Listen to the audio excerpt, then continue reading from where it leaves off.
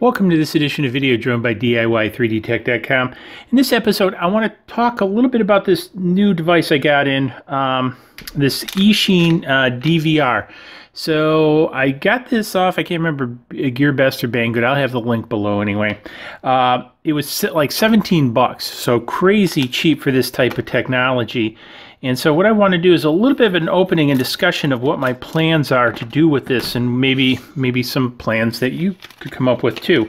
So one of the things, as you guys know, is I've recently purchased a Hubsan 501S, and with the controller I have a video output, and I need some way to record it. And one of the things I decided is what I'm going to do is take this little guy. I mean, look how tiny this is. This is crazy tiny, because this is 40, basically 40 by 30 by a little bit less than 10 millimeters in all directions. And so it takes a micro SD card.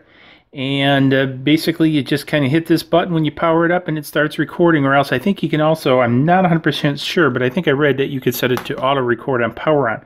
Now, one of the key pieces with this is 5 volts. And so you have to make sure you give it 5 volts, no more, no less.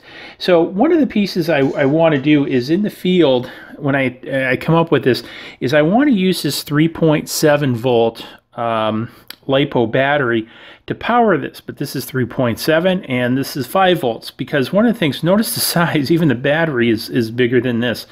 So I wanted to come up with a very small package, because again, I could have gone with some other higher voltage solutions, but this is like, whoops, sorry, I want to compare this to this.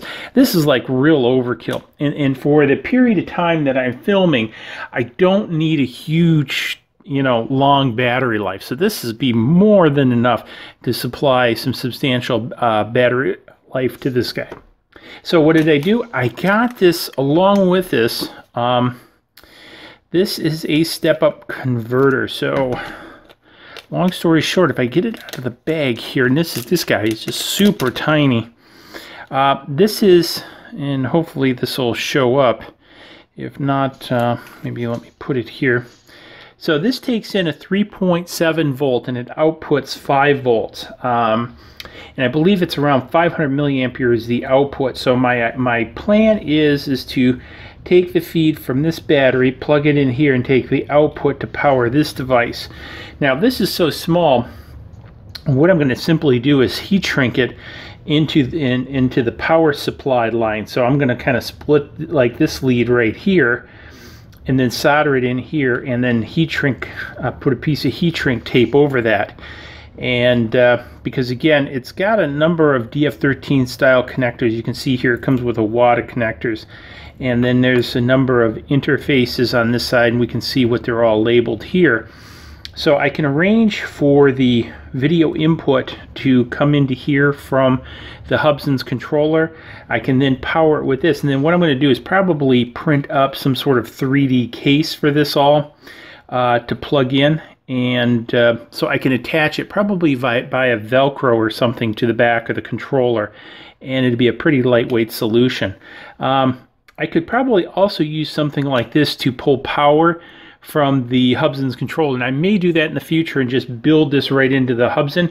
But one of the pieces I wanted to do this time around and experiment with is I can see a lot of different uses for this other than the Hubsan, so that's why I didn't want to go the direct integration route of building it into the Hubsan case or pulling power from this, because I want to be able to attach this and use to create maybe a little bit more sophisticated ground station. I've got a number of smaller LCD monitors, such as this one, which magically appeared. So kind of long story short, I could attach this back here and have video out going to this monitor, as well as being able to record it and have another ground station. And actually this is hugely cost effective. And one of the things I wish I would have kind of known this a little bit in advance, I probably still would have bought that one, the Skyfly or whatever, Skyzone 700 ground station that I have, because it's a nice unit. It was a little over $100. But I've already got a receiver. I've already got this monitor. So really my sunk cost of building a ground station without diversity would have been 17 bucks for this module. And I think this other thing was like $1. I think it was like $5 for 5 of them. So it was like $1 for this up converter. So this would have been a really effective, cost-effective solution to build a ground station. So anyways, I'm thinking about doing, again, some interesting things here. Like one of the things on my list is a tracking ground station, or an active tracking ground station. So again, project for the future. So anyways, wanted to share this with you guys because I thought for 17 bucks, this is really a neat option. You can mix it up to build your own ground station, just add a receiver. And again, you can get the receiver super cheap off of eBay. I'll put some links below too for those. And most people already have them. And again, I've got a ton of these laying around from other projects because these were like super cheap. I think I ended up buying a bunch of these for around 20 bucks a piece or something at a time for a project. And so I have them laying around. Now they're just regular VGA resolutions. They run off of 12 volts. And here what I could do is they do have other versions of this where I can step it down to 5 volts.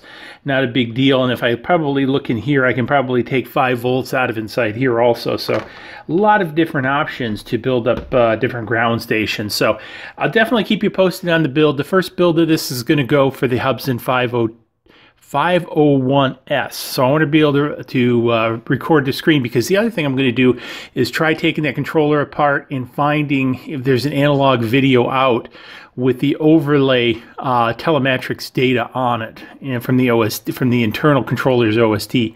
So I'll keep you posted on that one too, because I think that would be really cool to get that overlay. So anyways, hopefully you found this interesting. If you did, give it a big thumbs up. Subscribe button is going to be coming up over there, because this is really a cool device. And hit me up in comments below. Maybe you have one of these. Maybe you've done some projects.